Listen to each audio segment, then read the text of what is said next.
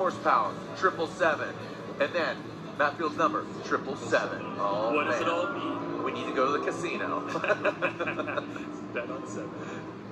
Rome Charpentier, a finalist in Englishtown, came up just a bit short to Travis Reeder, but that's what I was talking about, just gaining a lot of eyeballs, a lot of impressions, and a real contender in competition. There is Matt Forsberg and, sorry, Genofa on the left side. Obviously Turk is not there, but on the right side, you know, no real championship contenders on the right side of the bracket. Right. So he might beat them in the final, might be, you know, depending on, he's got to get to Rome first.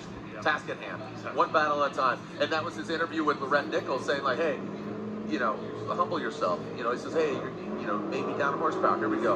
This is a big battle right here. Rome Charpentier will lead. Garage Instinct, BMW, like I said, second in E-Town. Matt Field has yet to win an event, but he currently is the championship. Come that first inside clip. Both wrapped around it. Approach that first outside zone, now in the second outside zone.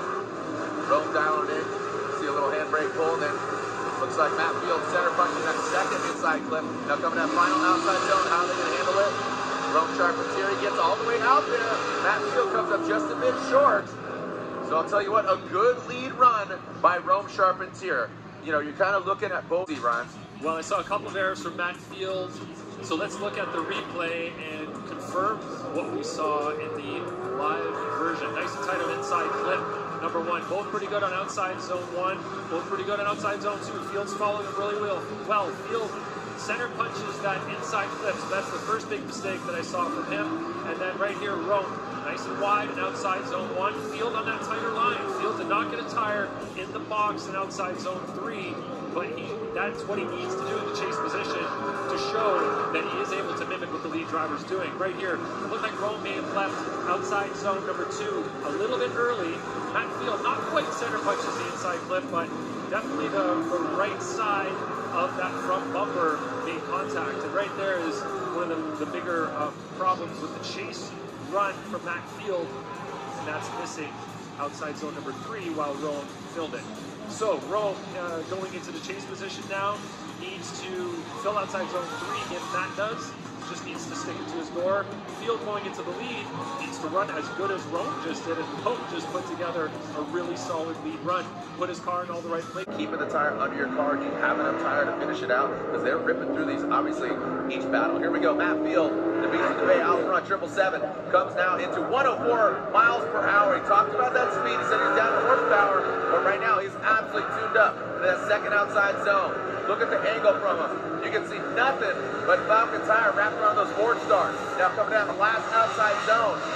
Filling all of it? Yes, he does. He rides right there. Look at Rome Charpentier. Great proximity from Rome. And he does drop a little tire, but he did not lose drift. He went and drifted across that finish line. A great execution by Rome Charpentier. Now keep in mind, remember in E-Town how busy Rome was? That gentleman had multiple one more time or on initiation. Yeah, so let's look at Matt Field's accuracy in the lead. He has to be as good as Rome was, or better. He's off of inside clip 1. He's in the green in outside zone number 1. Great on outside zone 2. You can see that in the chase. Rome is almost doing everything. Matt misses inside clip 2, but does a great job in outside zone number 3.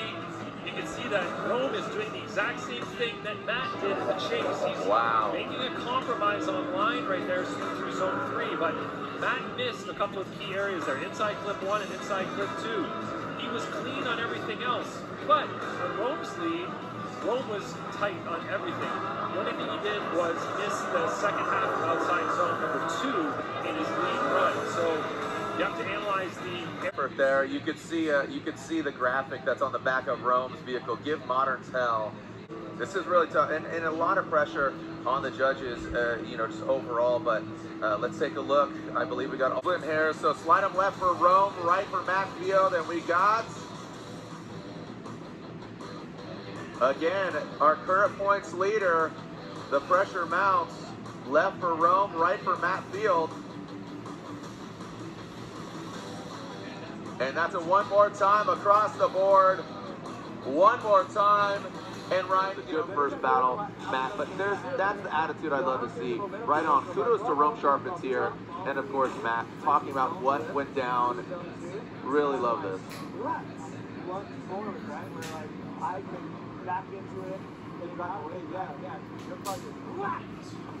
And he got the straightaway, I jumped you, I'm like almost wheel to wheel. The straightaway, you're like, yeah. I'm like, yeah. Much amazingness right surrounding you right now. Rome, you came straight over and congratulated Matt on his win, and you had a few words to tell him.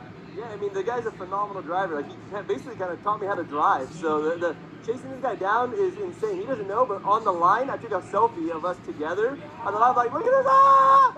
And it just sent it in it. Don't talk to me, don't look at me, yeah.